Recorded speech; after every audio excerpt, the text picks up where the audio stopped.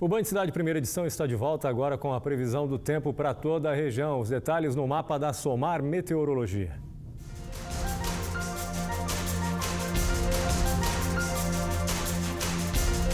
A terça-feira segue com sol entre poucas nuvens em toda a região. Na Serra da Mantiqueira, máxima de 21 graus, em Campos do Jordão e São Bento do Sapucaí.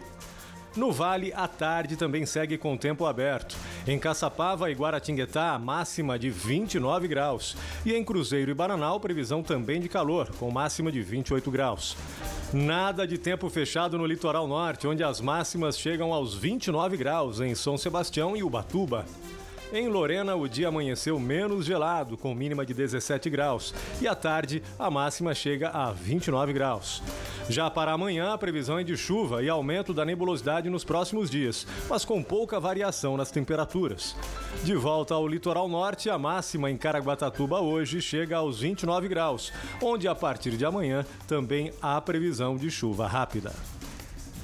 Para incentivar a leitura, o Vale Garden Shopping em Taubaté está com uma máquina que realiza doação gratuita de livros. Mais informações com a repórter Sandra Riva. Aqui na capital da literatura infantil, uma ação está ajudando as pessoas na prática da leitura. Essa máquina aqui que está logo atrás de mim está dando livros para a população, mas para explicar um pouquinho sobre ela, eu vou conversar agora com a Camila Loriquil. Camila, explica pra gente, é isso mesmo? São vários títulos aí de graça para a população? Exatamente. Essa foi uma iniciativa do Grupo Coletivo Editorial com parceria com a Boom Virtual System para realmente incentivar a leitura no país. Porque a gente, infelizmente, tem um número muito pequeno de leitores e a gente viu que, poxa, como é que a gente consegue acessar essas pessoas? E dar livros foi a solução que a gente conseguiu encontrar. Bacana, agora explica pra gente como é que funciona, faz algo prático aí pra gente. Tá, é super simples. A pessoa vem até o shopping, responde uma pesquisa super rápida nos nossos totens, faz o cadastro dela, vai até a máquina, consegue escolher o livro, tem vários títulos e pronto, ela escolhe o livro, insere o CPF e pega o livro e é só ler. Está sendo um sucesso, né? Porque em 4 dias, qual foi o resultado que vocês tiveram? A gente inicialmente tinha pensado 2.000 exemplares que a gente conseguiu escriturar para doar até o dia 20 de maio. E a gente acabou esgotando todos eles em 4 dias. Então foi uma surpresa super inesperada e muito gratificante. E agora está precisando da ajuda de parceiros, né? Como é que funciona? Exatamente, a gente está precisando muito de pessoas interessadas, de empresas, quem puder, quem estiver interessado em doar livros para participar dessa campanha realmente. Então é só entrar em contato com a Coletiva Editorial que a gente faz acontecer.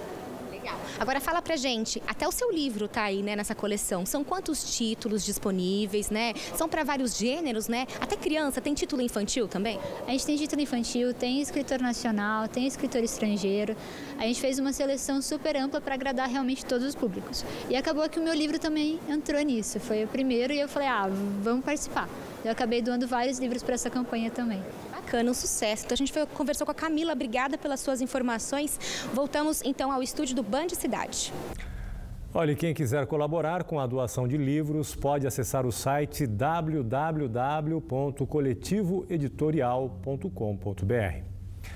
O Band Cidade termina aqui. Participe da nossa programação jornalística. Baixe agora mesmo o aplicativo Você na Band Vale, disponível para Android e iOS. E mande vídeos e áudios, fotos também com sugestões de matérias para a gente. Fique agora com o Tony Blade. O Vale Urgente vai trazer todos os detalhes sobre a apreensão de 70 quilos de maconha nesta madrugada em Jacareí. Eu fico por aqui, mas retorno logo mais no Band Cidade, segunda edição, às 6:50 da noite, ao lado de Jean do Oliveira. Uma boa noite, boa tarde e até lá. Tchau.